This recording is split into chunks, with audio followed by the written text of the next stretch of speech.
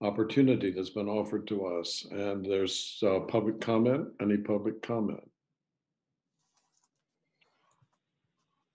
Good afternoon, Mr. Chair. We did not receive public comment, but for the benefit of all attendees virtually today, I will briefly explain how to participate in public comment at board meetings.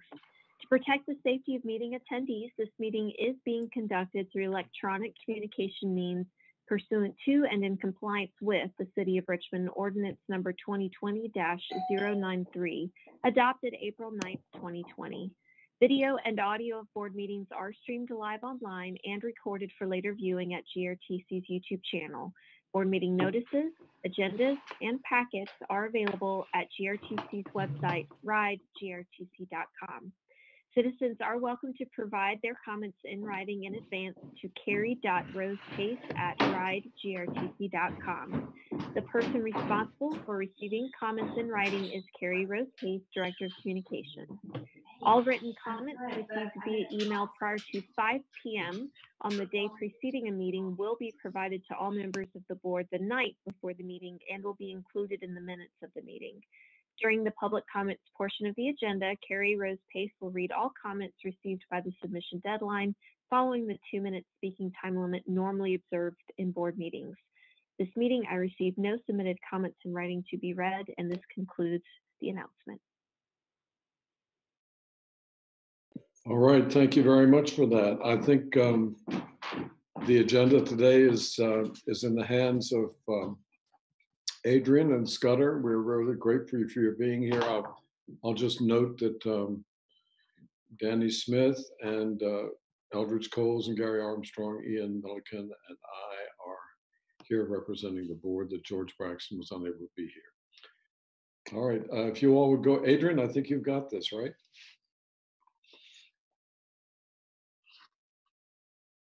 Good afternoon. Good afternoon. Thank you guys for joining us. Scudder's going to kind of be the main lead on it, but I'll just go over kind of what we're planning on approaching. We'll go over the two concepts in various quadrants, showing the comparison of the two, and we'll also go over kind of the logic that we went through with the jurisdictions and kind of the same effort. So with that, I'm going to go ahead and kick it off to Scudder. Thanks, Adrian. So let me share screen here. Is that working? Everyone can see my PowerPoint? Yes. And y'all can hear me? Yeah. Okay. To both. Good. All right. Just want to make sure.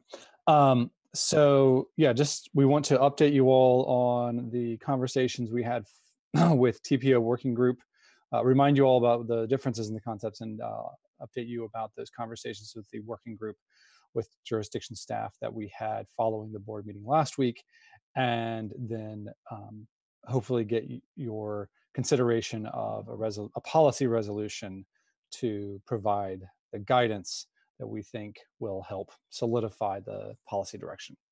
So just a reminder of the concepts that we drew and what they looked like and the differences. The ridership concept, 100% of regional resources going to high ridership service, 0% going to coverage service. However, there are many things in the ridership concept that are coverage oriented, but would be locally funded only. The coverage network is approximately 70% regional resources going to high ridership things, meaning where things are dense, walkable, linear, proximate in general, and 30% going to coverage oriented service, places that are not as dense, not as walkable, not as linear, but there is some compelling need or other sense of equity need to go to those places. So just a reminder of walking through these differences between the two concepts and how they spend the regional resources across the service area. In the northern and eastern parts of the city and Henrico County, the ridership concept spends by going to 30-minute service on Brook Road from the current end of Route 1 up to Parham and Brook. The extension of Route 3 up Meadowbridge and Azalea to Chamberlain Wilmer every 30 minutes, with a small extension of 15-minute service to Laburnum. And then every 15-minute service, which is an improvement, doubling of frequency today on Route 7 from downtown to Laburnum and 9 Mile, just a little bit beyond that, really, to the Walmart shopping center. The coverage concept spends resources differently by focusing more on lower frequency going farther. So the Brook Road service and the coverage concept is hourly, going all the way to Virginia Center Commons. There is another branch of Route 1 going out Azalea and Meadowbridge to Hanover County, the hospital, Memorial Regional Hospital. The Route 3 extension every 30 minutes on Azalea and Meadowbridge is the same every 30 minutes in this concept. And in this concept, there is no frequency improvement on Route 7 on 9 Mile. Instead, Route 14 would be extended to take over for Route 4B along Williamsburg to Henrico Arms, and then extended further every 30 minutes to White Oak and all the way to the airport with every 30-minute service. So those are the differences between the two concepts in this part of the region. This part of the region, obviously, mostly the city and Henrico. The coverage concept did extend service just slightly over the line into Hanover. The working through the trade-offs of different, priorities here between these differences, and talking with jurisdiction staff and the TPO working group last week. Everyone felt that yes, the 3 that we drew in both concepts that extend service up Meadowbridge and Azalea is very valuable.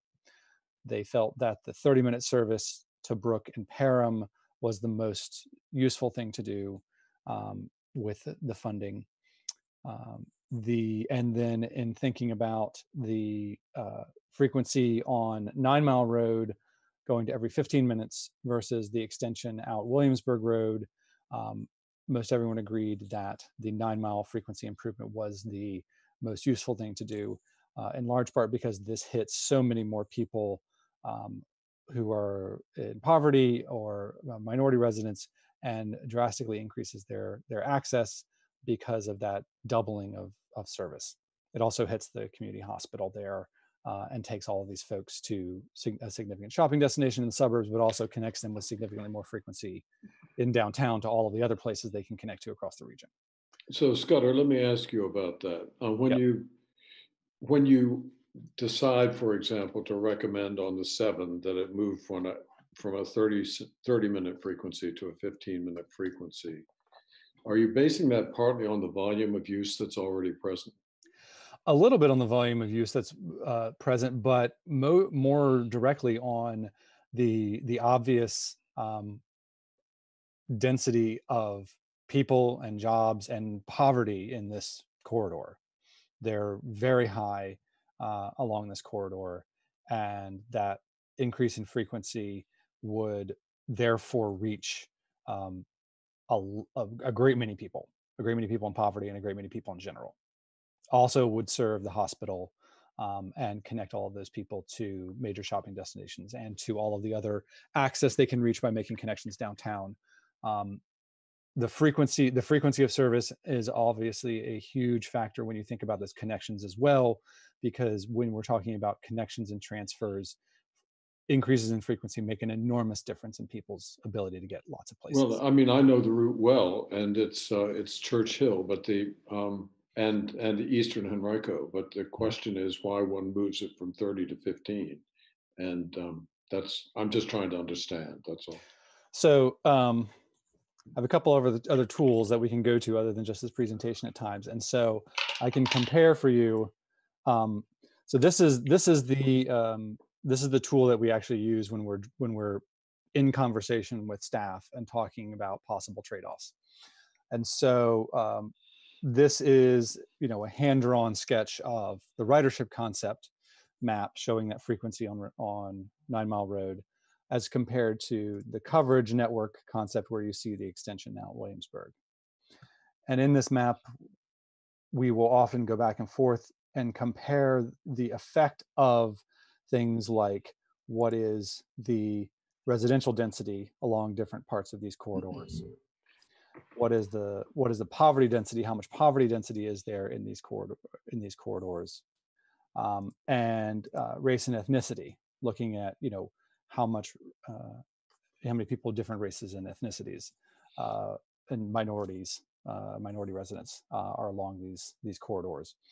And the 7 corridor hits pretty high marks on all of those factors relative to the extension of service out here, where we don't see particularly high levels along that corridor compared to the potential increase in frequency on the Route 7. Okay, thank you. Eldridge, did you have something? Yeah, I want to know this. This is just weekday. What about weekends? So the increase in frequency on Route 7 would be 6 days a week. So it would be Monday through Saturday. So it would align with the high frequency service on the existing network that you see. If I go back to our presentation really momentarily here. So all of the red lines that you see on Chamberlain, on North Avenue, on 4th, and so on, those run every 15 minutes from roughly 6 a.m. to 7 p.m. on weekdays and Saturdays. And so this increase in frequency on the 7 would be designed to be the same pattern of frequency. So every 15 minutes from 6 a.m. to 7 p.m., Monday through Saturday. And then 30-minute frequency when all of those other routes are running a 30-minute service, which is usually until roughly midnight, and in the evenings on those days, and then Sundays all day, roughly 6 a.m. to 11 midnight, depending on the exact route. And the other question was, Ben and I, we talked about going to J. Sargent Reynolds. How would that operate? Would that operate from Brook Road out to Laburnum to J. Sargent Reynolds, or would it go to also to Virginia Center Commons?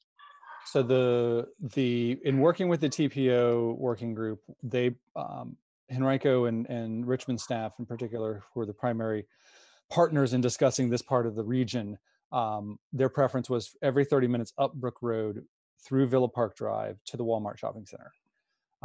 We have been looking at different options for whether you could get to the J. Sargent Reynolds campus on Parham. It appears there may be enough time to be able to do that. And what I mean by there's enough time, it takes roughly 2 buses to run this every 30-minute service, and there's enough spare time and extra layover potentially at the end of this route to get to J. Sarge. Exactly how we would design that, we'd need to go back and talk to Henrico about how that would actually get designed. Okay. But there are some alternatives. There was at one time service up Brook Road to, like I said, to the Walmart, and then over to J. Sargent Reynolds, and it also went to Virginia Center Commons, so that there should be some information that available on that.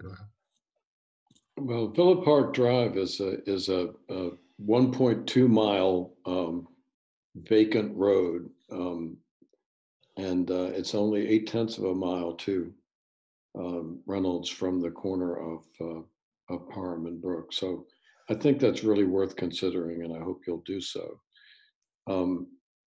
Because we have been looking at that for about 10 years. So to think through kind of some of the trade-offs of that possibility, and I can again flip back to this drawing that we tend to go through. It's from Villa Park Drive. I believe it is about 0.6. Well, round trip though, you always got to think about the bus having to go in, through, and back out, and it's about 1.5 miles when you start dealing with how you actually circulate through the campus and get back. And the different options here of what you could do are, lost my mouse. You could come up through Villa Park Drive, go to the campus, and back over to the Walmart. That's a bit circuitous and out of the way for people who just want to get to the shopping center, which is probably going to be a sizable number of riders, because we know these kinds of shopping centers with Walmarts and all the destinations that you have there are big ridership generators. most of the time. So that's one path. It's a pretty circuitous path for taking a lot of people through a long deviation. There's another option of coming straight up Book Road, skipping Villa Park Drive, navigating through the shopping center in some capacity, we hope, and then going over to and ending at the community college, which is the red dot on this map, by the way. That's more direct. That means people who are just going to the shopping center don't go way out of their way, which is generally better. The two main concerns about that are Henrico has expressed a strong interest in trying to serve Villa Park Drive. Obviously, it's not the best territory right now, given there's no sidewalks and it's relatively low density, but they've expressed a strong interest in serving that. And then secondly, the secondary consideration where we need to talk with J. Sarge is the access to restrooms, because you really need access to restrooms at the end of the line for this service. Thank you, Scudder. One other quick question here. Am I to understand that the Chamberlain bus doesn't currently go all the way up to Azalea? The Chamberlain bus today does go all the way up to Azalea. It goes up Chamberlain and then it does a loop, Azalea, Brook, what's the back road? Wilmer, and then lays over and then south on Chamberlain to come back. When we say that is the current. So the 3A would be, but one of the things you said is that the 3A gets extended to Azalea and Chamberlain. Oh, that's the 3, I see. The 3, yeah. So the 3 currently, this is the existing map, and let me just turn a few things off so it's a little easier to see. This is the existing 3, which ends in a loop in Highland Park. Okay, thank you. We would be extending that north along Meadow Bridge to Azalea to that shopping center and that loop at Chamberlain and Wilmer. Thank you. Any further questions? Real quick, Scudder, just so I can understand, probably just more in general about when we look at routes and we try to figure out which ones we should increase frequency on. Touching on the number 7, do we look at like the current ridership and we know that that's getting ready to be maxed out, and that's why that's a good route to increase the frequency? And then also, I guess, with the population density that you mentioned there earlier, do we get a good feeling for on similar routes, or historically, if we increase frequency from 30 minutes to 15 minutes, how much additional ridership that should pick up? To answer your last question first, you can look at past trends, but ultimately predicting ridership is almost always a fool's errand. There's so many other factors that ultimately affect the actual ridership you get out of any given route or any given system. A lot of them completely outside your control, like gas prices. The reason the number 7 stands out as a route that has a particularly high likelihood of being successful as you increase frequency is like Chamberlain, like North Avenue, like Sims Avenue or Hull Street. It is a very linear and direct radial path into and out of the city that's lined with a lot of relative density and a lot of mixed uses along the way. And those kinds of corridors are almost always strong ridership generators as you increase frequency. Gotcha. And do we know how the current route is doing? Is it pretty Yeah. solid? Just a moment here. I've got a couple different tools open, but I don't have the other tool I could use, which is our current ridership patterns and information. So let me pull that up momentarily. Y'all are getting a deep look behind the curtain and all the different tools we use as we're drawing all this stuff. So have to flip around between them. So this is an interactive mapping tool that we use that shows the ridership patterns and the activity. And we see along the corridor, this is, it's a little hard to track because there's actually 2 separate routes in this data, but you see, regular ridership numbers in the dozens and tens up and down this corridor on either or for these routes. So you're, seeing daily boardings in the order of 10 to 20 at least, or more along most of these stops on the corridor. And the weekday productivity numbers for this route are in the 19 to 20 range, which is quite high for for routes that are 30-minute, 60-minute type level.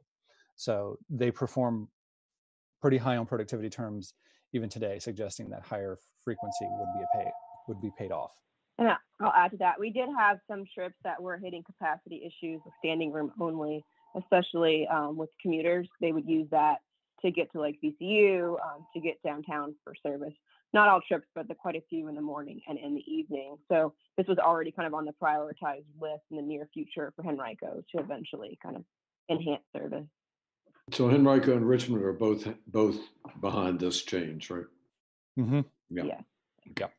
And this kind of, I remember the Route 8 that we put in with the network redesign, this kind of brings that back alive, goes back to the Walmart shopping center, which is just really a great resource for people in the city to go right across the county line to go to a grocery store too.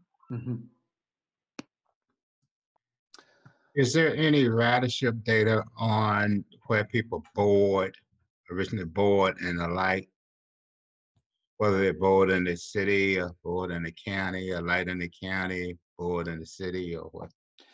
So this is detailed information about how many people are boarding at each stop.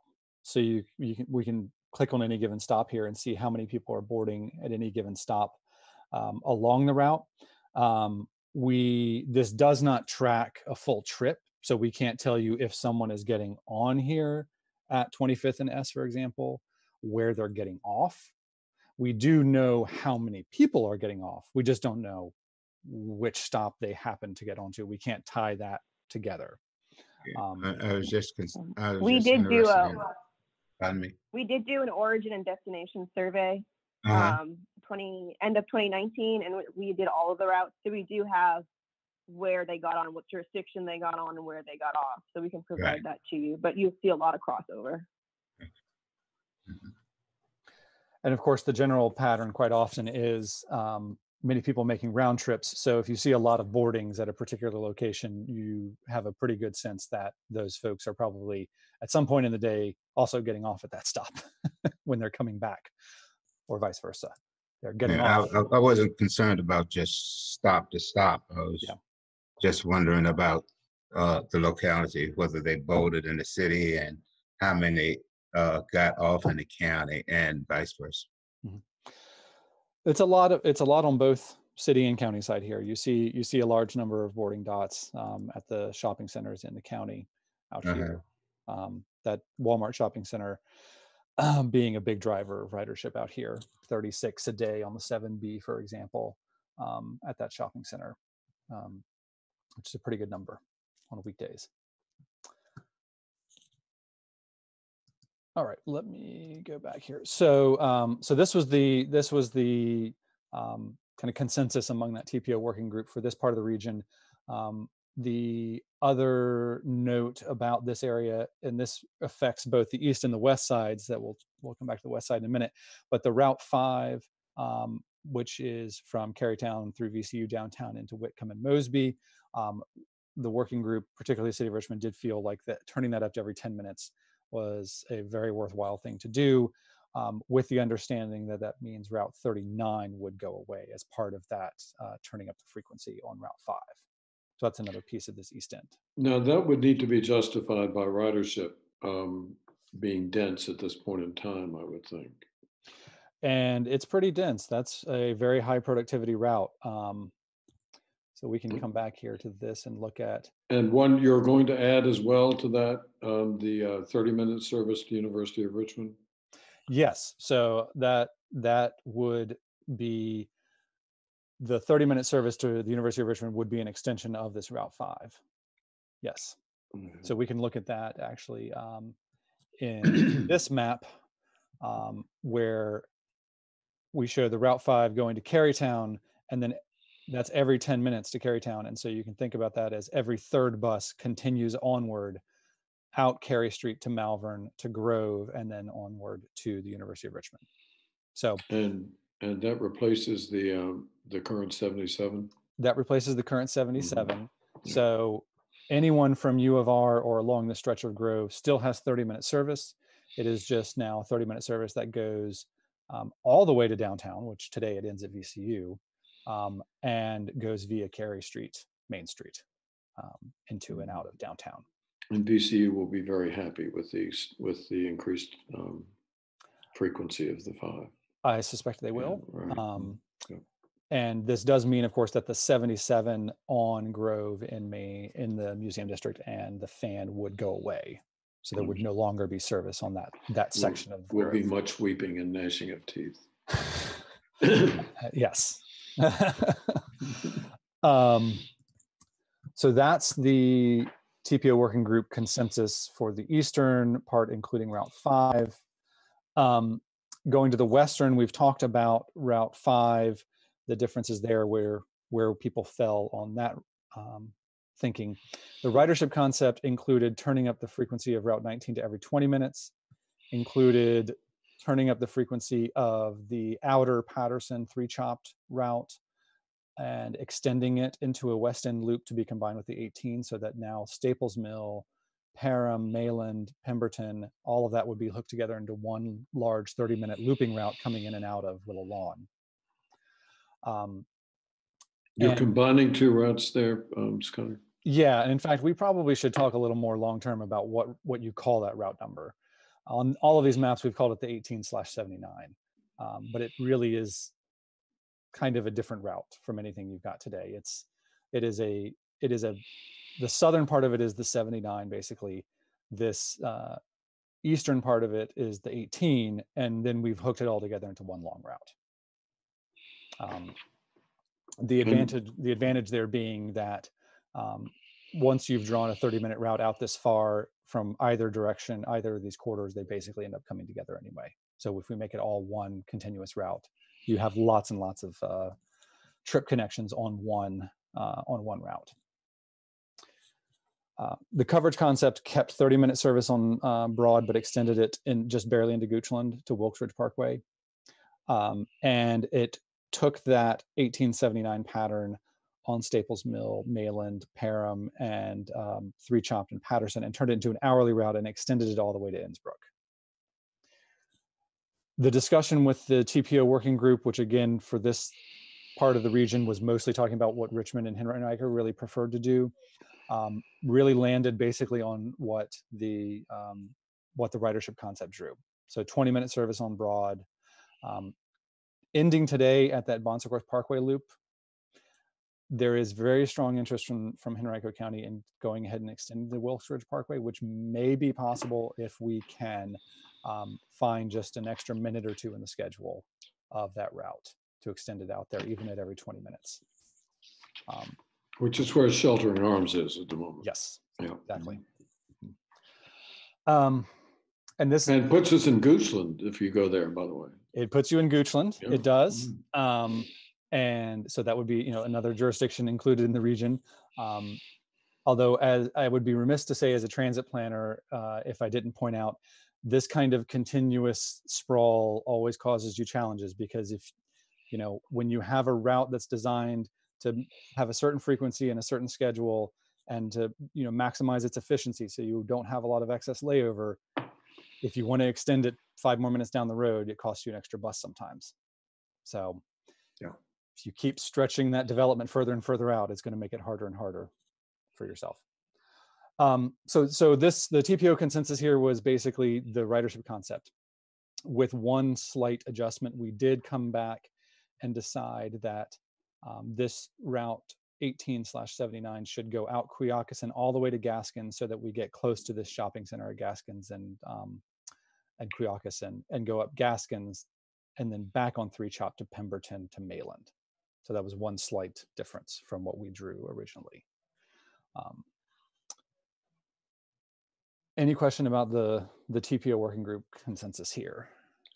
I'm looking at that 29 Express and wondering what that is and what that's about. You're right. I should have clarified that. Yeah, in both concepts, we explored the possibility of providing basically creating a reverse commute option. The 19 and the BRT on Broad Street are extremely useful. They're frequent, but it's a really long ride to get all the way out to the far west end. It takes a long time because local service obviously is stopping fairly regularly. So the 29X is already coming out here at peak times all the way to this park and ride. And for a very small additional number of revenue hours, we can effectively extend it. And it's a little easier to see if I go to my Photoshop map. So I'll go there. If we create a reverse pattern that extends the route to Innsbruck, so that the way this would function is in the morning, if you were in downtown Richmond and you wanted to get out here to Innsbruck, or somewhere further out west, even on Broad Street, you could pick up the 29X, ride all the way out here, and the 29X would ride out 64, and it would, sorry, I'm losing my cursor. It would come out 64 all the way to 295, and then get off at Knuckles Road and go through Innsbruck on Knuckles and Cox before going to the park and ride. And so if you wanted to get to these shopping centers, if you worked out here, you could ride that bus all the way out there and have a much, much faster trip.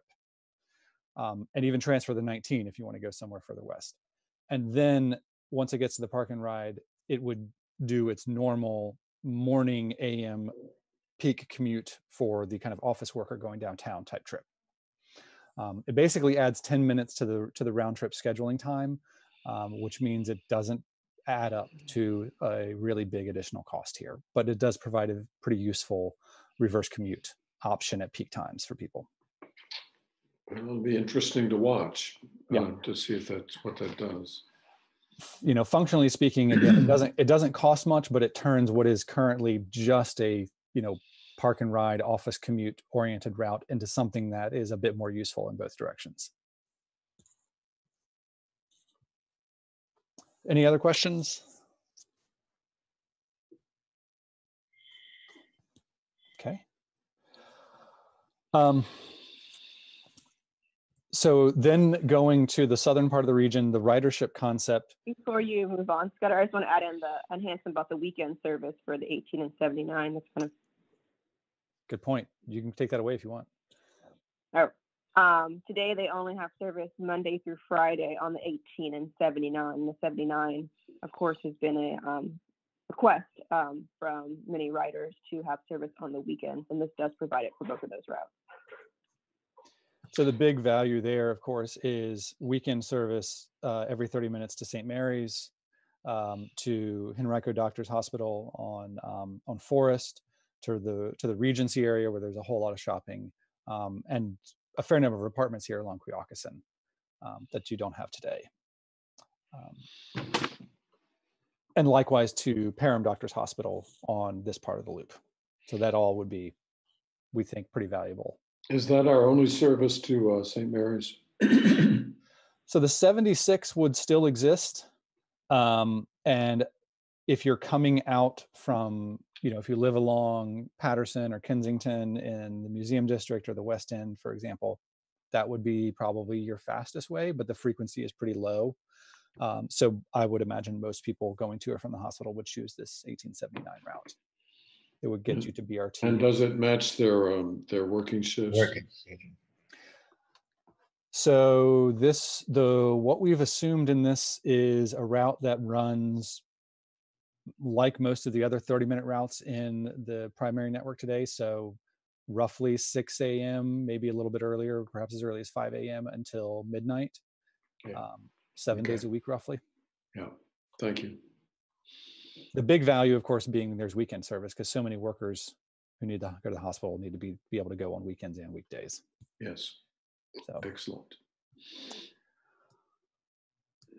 So in the southern part of the service area, the ridership concept had 30-minute service on the 1A extended out Midlothian to Chesterfield Town Center.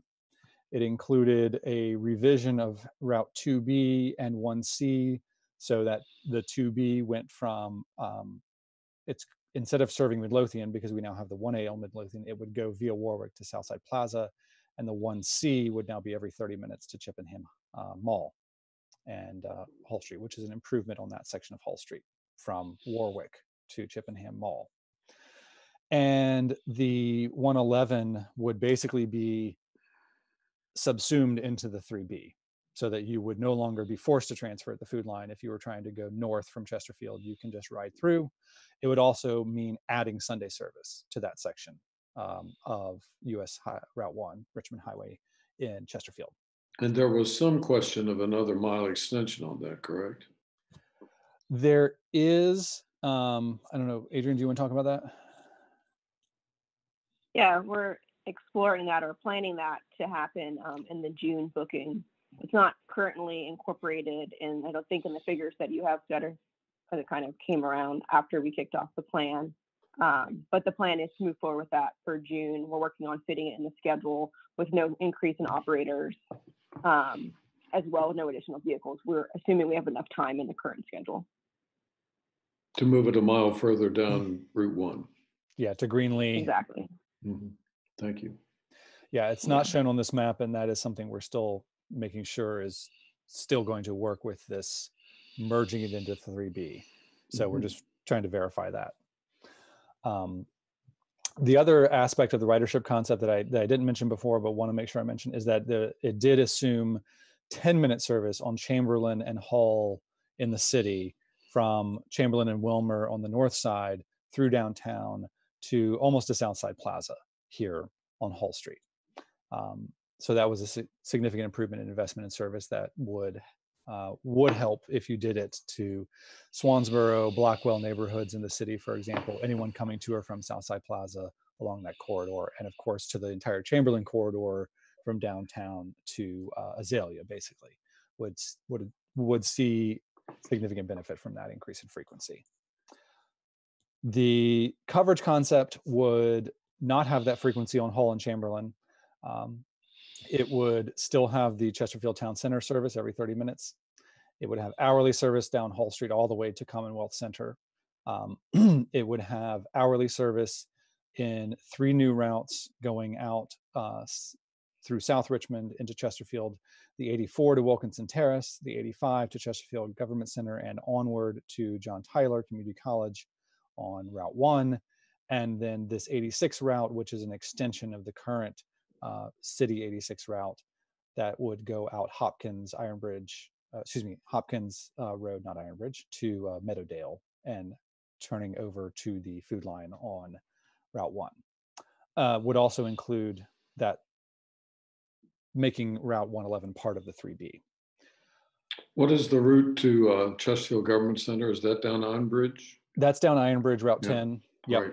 Mm-hmm. Route 85 on this map. Yep.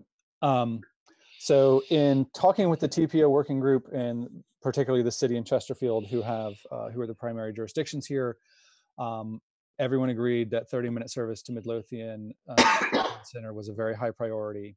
That the 30-minute service on Hull to Chippenham Mall was also very important to everyone and made sense.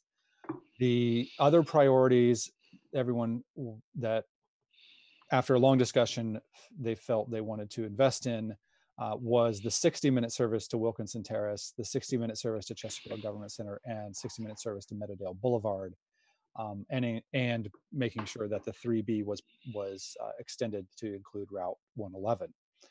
So this is effectively more of the coverage-oriented design for this part of the city and this part of the region. So no 10-minute service on Hull and Chamberlain, and instead more hourly service out to these 3 areas of the city and the county, the Wilkinson Terrace area on this Route 84, the Ironbridge Road, Route 10, down to the Government Center, and just as far as the Government Center, because that's all we can afford in the balance of everything else. And then the extended Route 86 to Meadowdale Boulevard. And just to give you all a sense of the reasoning behind things, I'll go back to this hand sketch map and look at that part of the region. So this is the coverage concept for this region. So you see this is the consensus of the group, the design, the 84, the 85, and the 86 routes.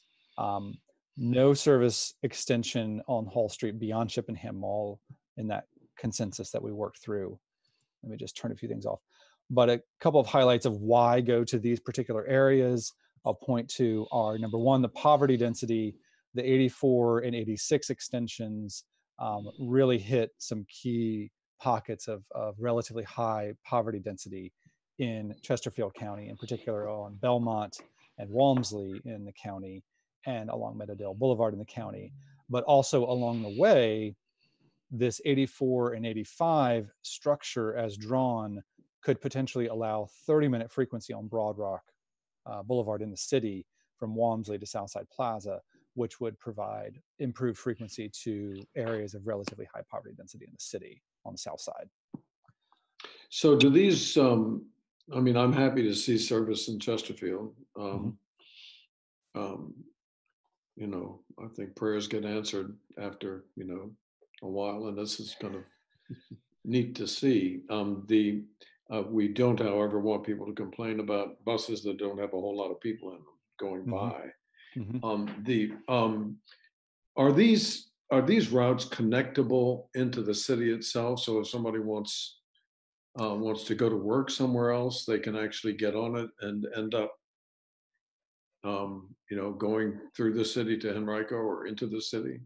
So these three routes, like a lot of stuff on the south side, end at Southside Plaza. And, you know, some reasoning for that is there are not obvious candidates to latch these on to other existing routes that would not create challenges of routes that are so long that your operators would get that, because you get to at a point where routes get so long that, number one, reliability is a big problem.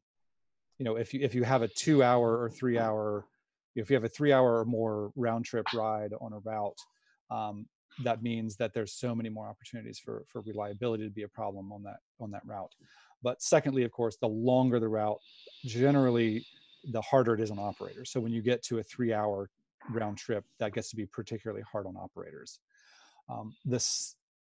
What we do want to encourage you and the city, and we've discussed this through this process multiple times with the city, is the need to have a facility at Southside Plaza. Yes. Oh, yes. Because this would mean more routes that terminate at Southside Plaza, and you need space for that to happen, so drivers have a reasonable location to lay over. But more importantly, by having a good transfer center in the vicinity of Southside Plaza, you can time connections for these routes, so that even though someone has to transfer, if they're, say, coming from Wilkinson Terrace to Southside Plaza and say they want to go to Chippenden Hospital, what you can do is, with some of these routes, you can time these hourly connections in the schedule so that the 84 arrives at that transfer center at the same time the 2B is there, and there's a 5-minute wait, and then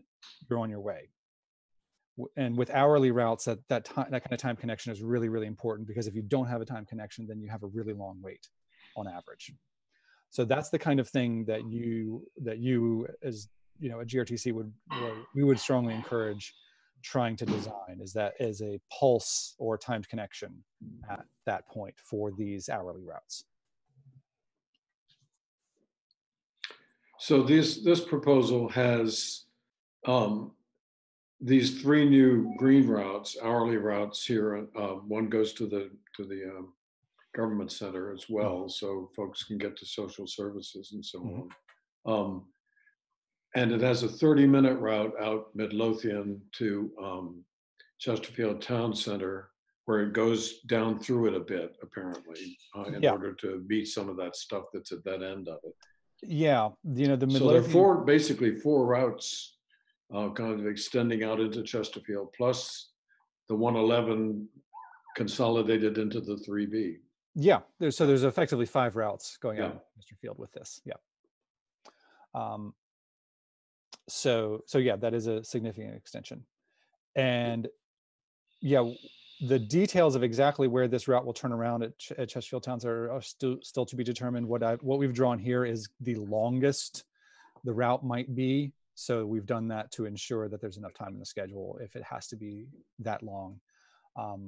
But the Midlothian corridor obviously has a lot of challenges with walkability and your ability to cross the corridor. And as you get out here to Chesterfield Town Center, more of the major destinations are on the north side. So we've tried to draw a route that goes by the hospital very directly, almost by the front door of the hospital, and then back around into the shopping center and gets very close to a lot of that retail.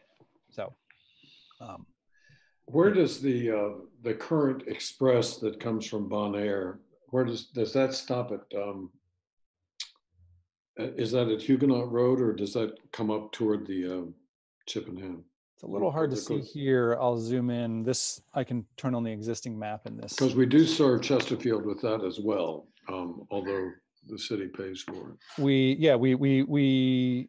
You all hug the city county line right here on Huguenot with the one-way loop on the 64. Mm-hmm. Okay. It comes out Forest and then does a one-way loop on Huguenot, and then back into the neighborhood before going back into the city. So yeah, you just touch the county there. So Ian, Gary, Danny, do you all have any comments on this? This is pretty significant stuff. Well, one question I have is for the 1A extension, of course, going out Midlothian, there will be bus stops along the way. And I know that initially when we first tried bringing buses out in Chesterfield, especially down Midlothian, the traffic, it just was in the morning and evening was just made it very difficult for the bus to stop. We've had people being slowed down, getting to work and things like that. I mean, it's just not conducive to no way to get off, I guess you might say, without impairing traffic flow. Yeah, these kinds of fairly wide and fast arterial suburban corridors do present a challenge with the amount of traffic at peak times and the sense from drivers of kind of the bus being in the way at times.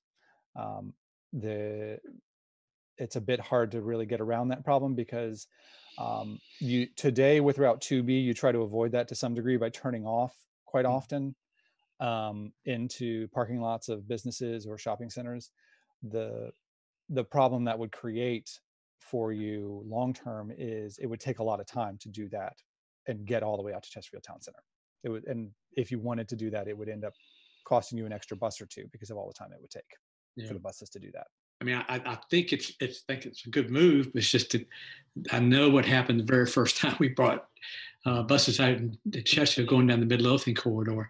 Mm-hmm. That was one of the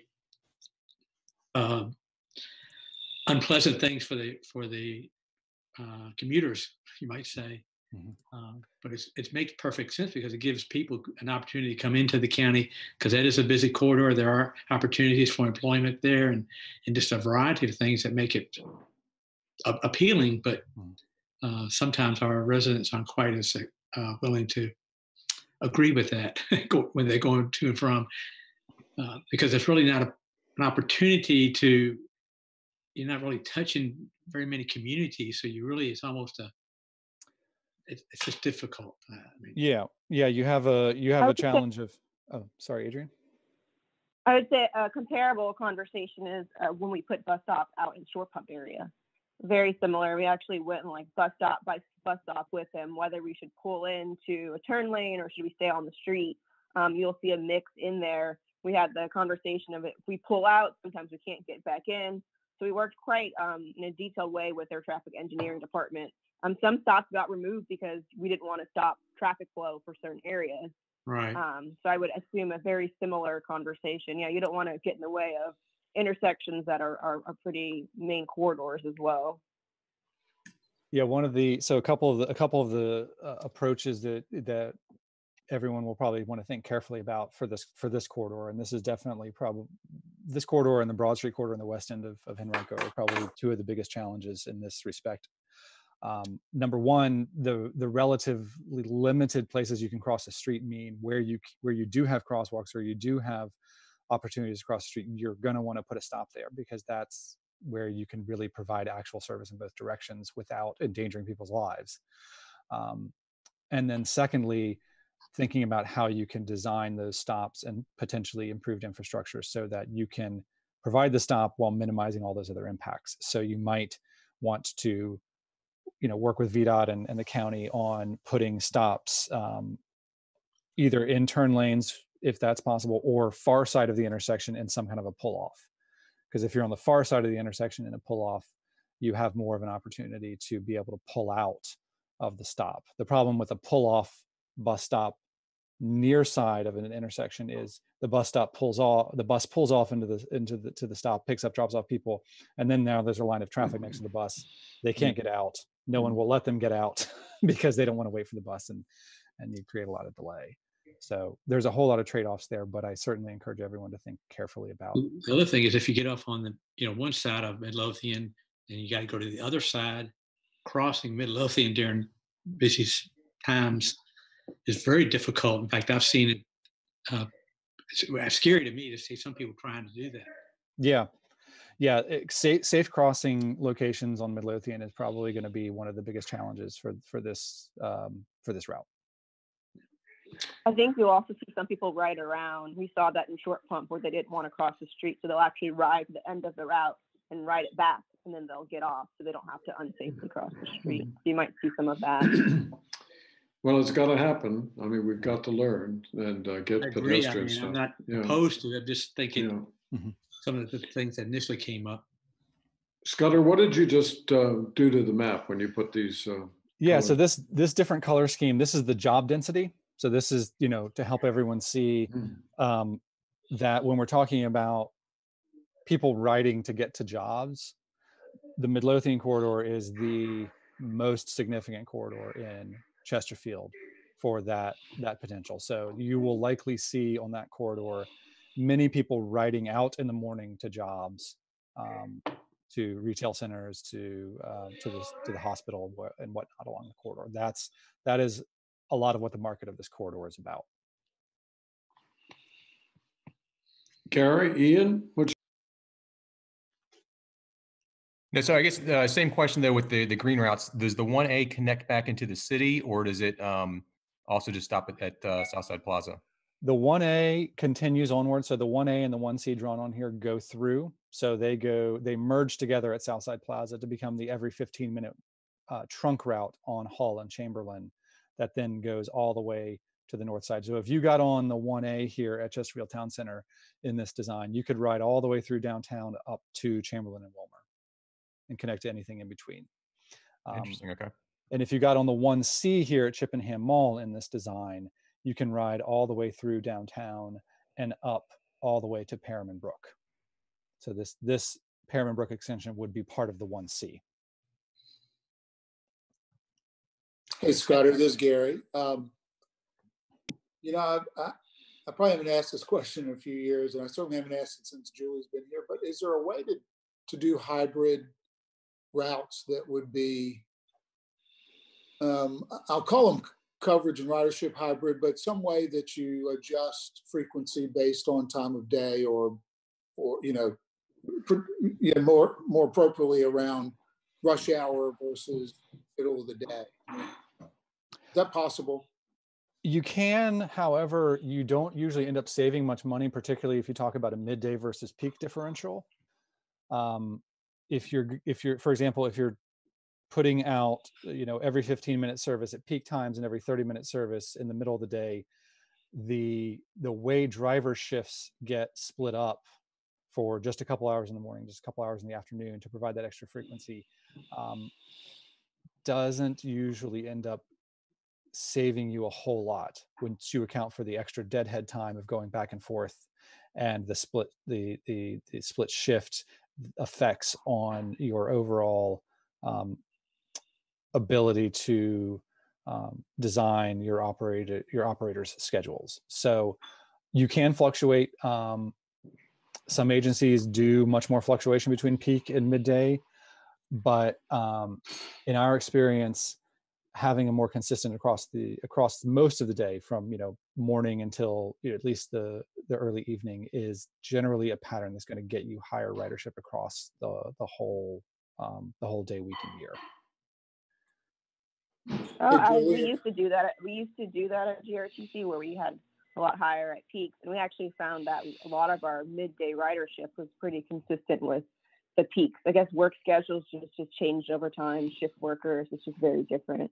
So it actually, the midday, it was like missed riders at that point. Yeah. Hey, Julie, have you done this in your past at your other locations? Yes, there's always that discussion about the trade-off, and Scudder really did nail it on the head that when you start looking at the operations for our operators doing the peak hours and the PM rush hour and the AM rush hour, and really trying to put more service during those times and then reduce it midday, you end up with a lot of those operators having a split shift or staying, having layovers at our maintenance area, and so you don't get a lot of the efficiencies that you would think that you would by doing that. Keeping them on the road also allows for some of the midday uses that when you don't have the midday frequency there, sometimes you miss some riders who might have the seniors and the students and the midday workers using it to go to lunch, using it to get back, that when the service depresses during the midday, people are less likely to take the bus to the peaks because they can't use it for the middle of the day to go to lunch or do an off time need. If the service is still there throughout the entire day, they're more likely to use it for those other needs as well, and to get a more continuous uniform use. Okay. Scudder, is that pretty much consistent with what you've seen as well? Yeah, absolutely.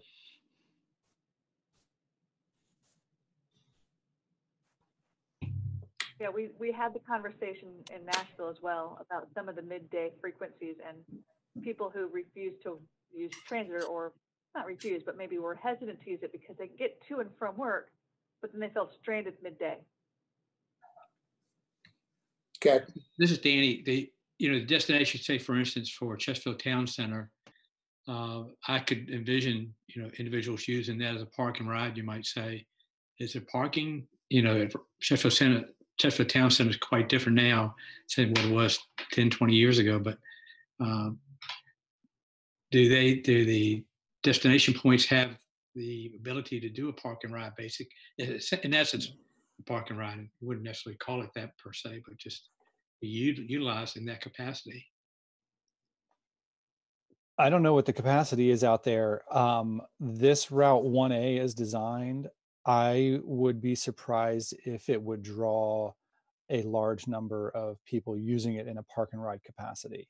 Someone who already owns a car is much more likely to use it to go where they want to go, unless they're going somewhere where the charge for parking their vehicle is going to be very high, which in general in Richmond is just downtown.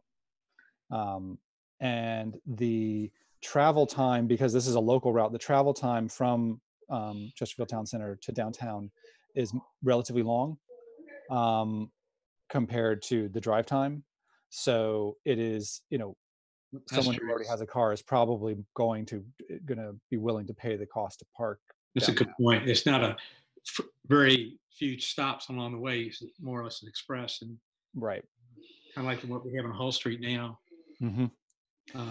Was there any? Sorry, go ahead, Ben. Sorry. Was there any consideration given to running the Midlothian bus straight into Hull Street rather than taking it through Southside Plaza? No, we didn't look at that in detail. Then primarily because if we don't, then we lose that 15-minute frequency on this section of Hull Street between Midlothian and Belt Boulevard. And also you lose all of these potential connections for folks coming from these 84, 85, 86 routes or the 88 route to connect to the Chesterfield Town Center service. So Southside Plaza that whole vicinity is really critical for this ability to transfer from most anywhere in Southside and the county to anywhere else along these routes. Yeah. If I may, Mr. Chairman, this map is really, I have to say, this one and then the one that shows the low income is what really convinced me that the 100% ridership model, we need to be adjusted for this area. When you look at where all the green is and the connectivity of the low income, and then you look at the job and the connections now that people have to get from some of the low income communities to key job access, and that being some of the core ridership that we have now, knowing that's our core market, really convinced me that these connections are going to be critical for some of our disenfranchised communities. Good. Yeah, you think about this map of poverty density, And obviously many people in poverty work service jobs, work retail jobs. And a lot of those jobs are, in this corridor.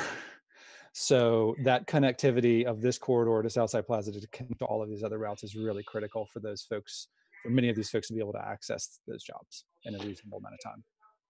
Well, it would be wonderful to see Julie and fellow board members and staff, if we could really move forward on the on some form of transfer center and at least, it doesn't have to be elaborate, but some place where these buses can connect there at Southside Plaza. Right now, they're all over the street. And if we're going to do it, I think it would be a good thing to do. What else you got, guys? This is great. Yeah. I think you hit the nail on the head, Ben. I think that the next discussion after we figure this out is the transfer plazas. We're going to have a regional network.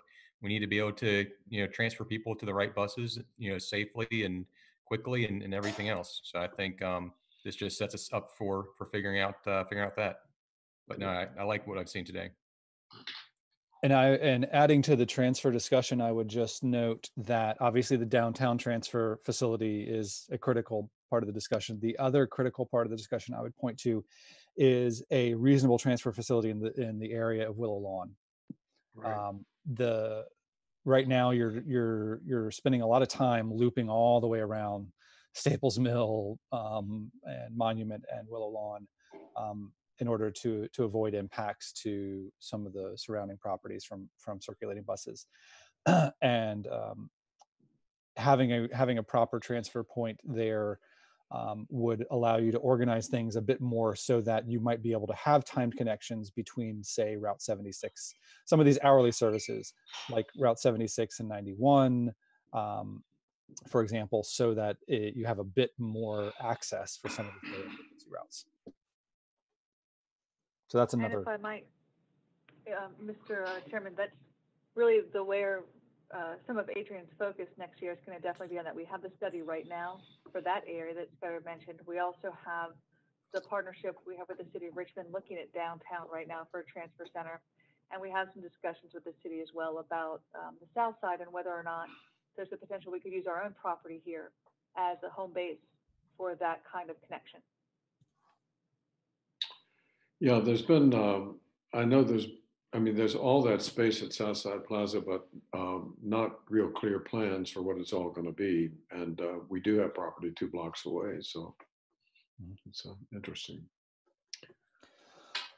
All right, is that it for the presentation? Do we have more here? That's it for the presentation. I have other slides I can go to that may answer some of your questions if there are any further questions. But the primary idea hopefully was to get you all to agree to a policy resolution that defines this effective consensus that we have, it seems, from the jurisdictions in the TPO working group.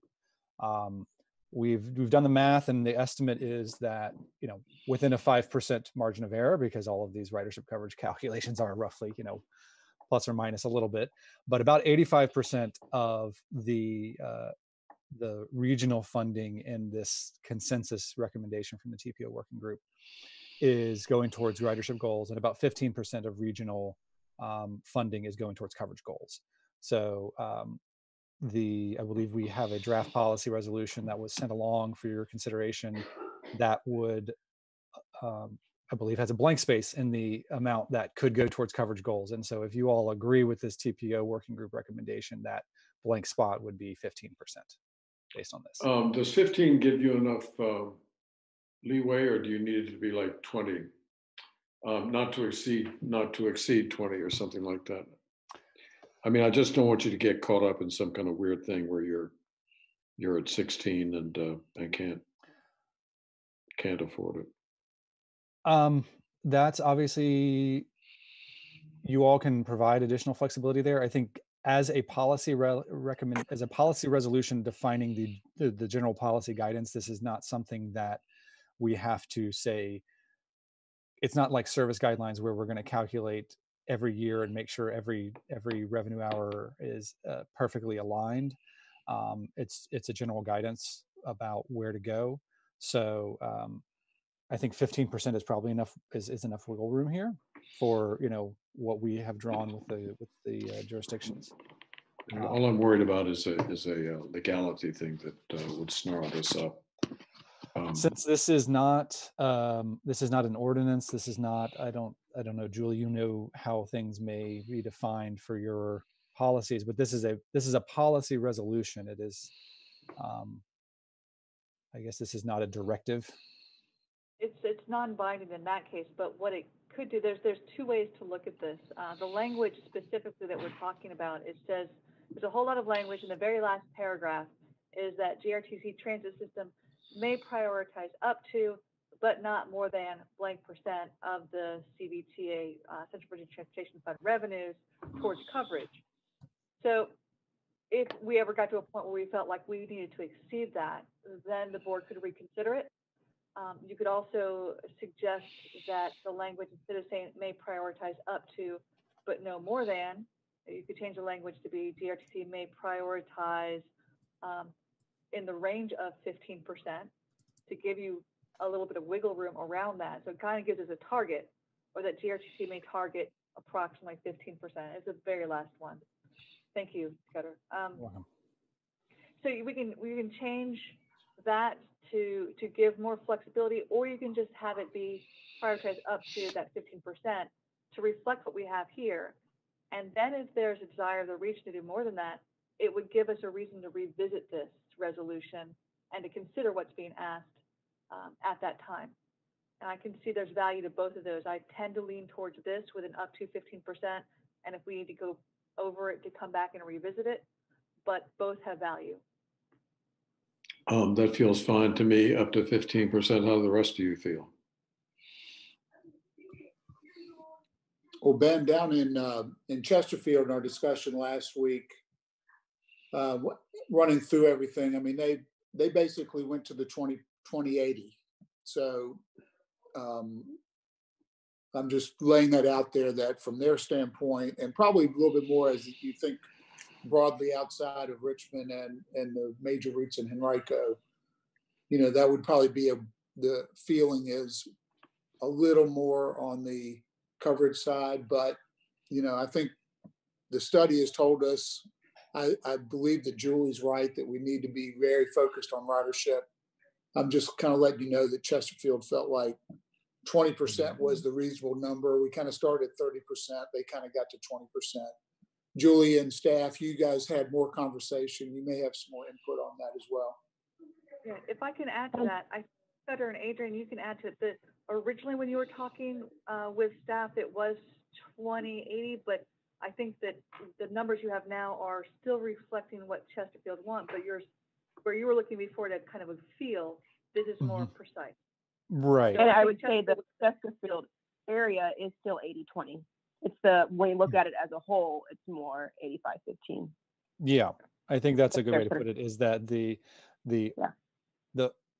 balance in resources in the southern part of the region and South Richmond and in Chesterfield reflects more like a 70-30 to 80-20 split in resources. But when you combine it with the region as a whole, particularly the northern part of the north of the river, the city, and Casey, Henrico, it ends up about 85. Hey, can I call you back in about 10 minutes?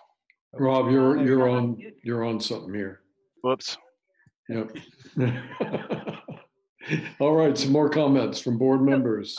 Yeah. I just want to be sensitive to what Gary just said, Mr. Armitage said, that because when we were there, they were very adamant that what they had talked with about and what you just showed, Scudder and Adrian, with the 3 extensions of 30-minute service, that reflected an 80-20.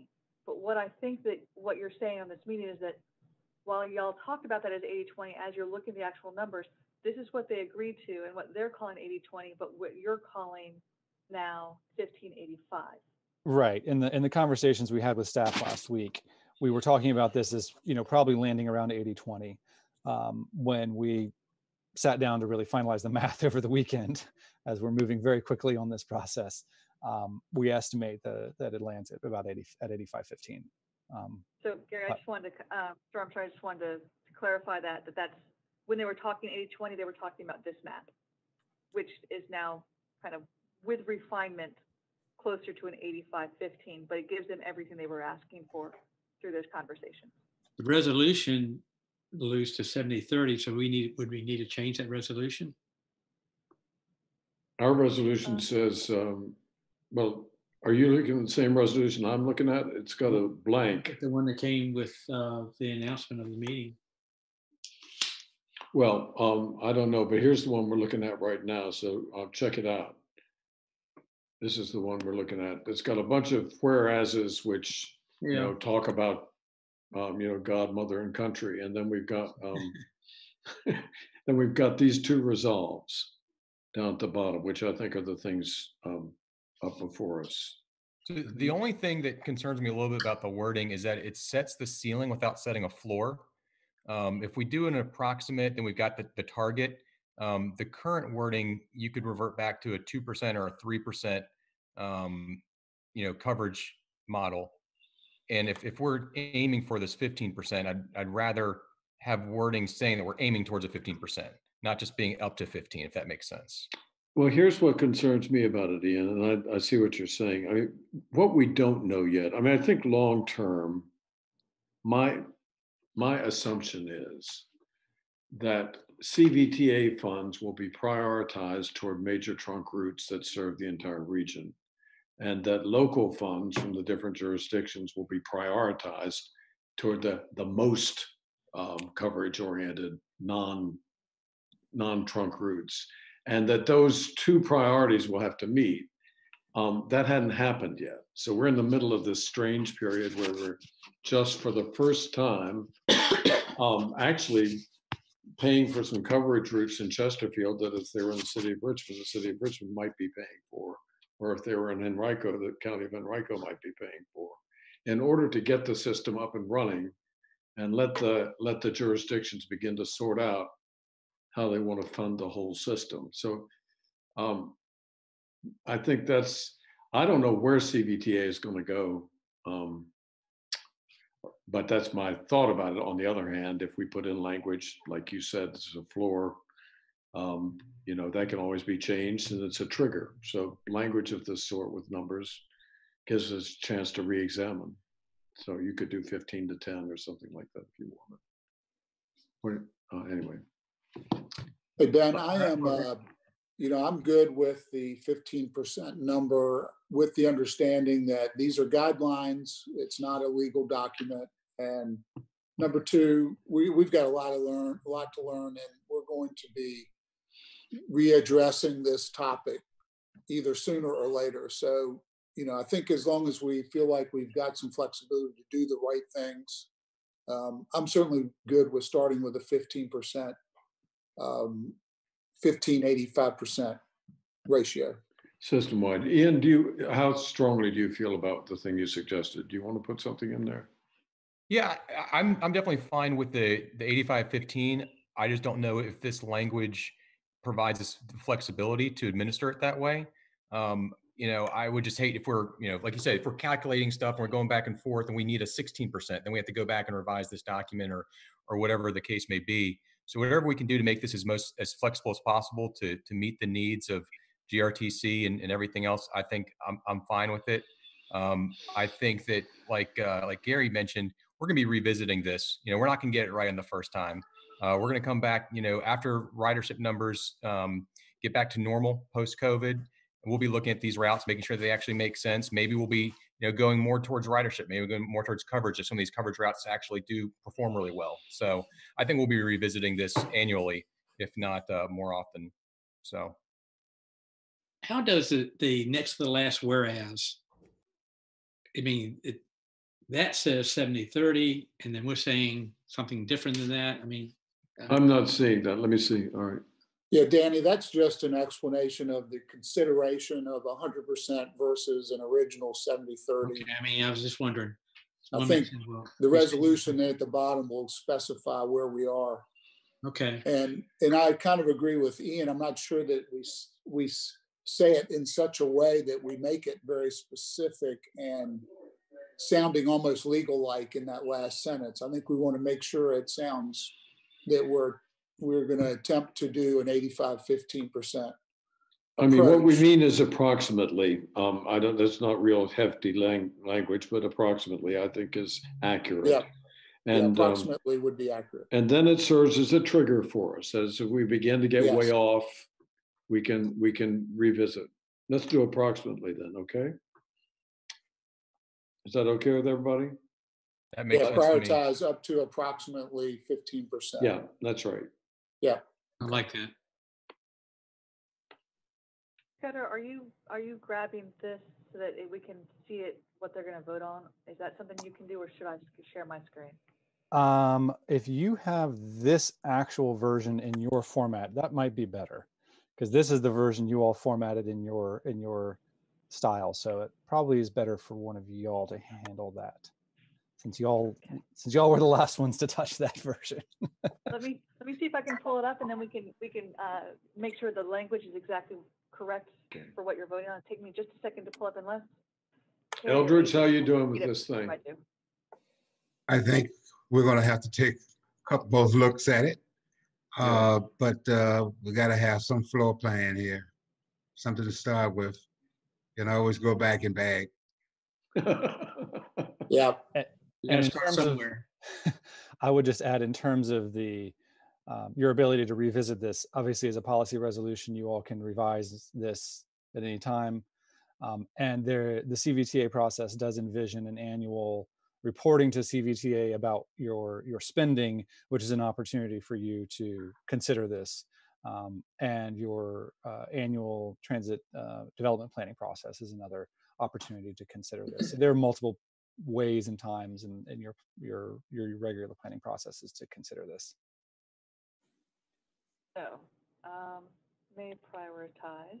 We would strike that, and we put.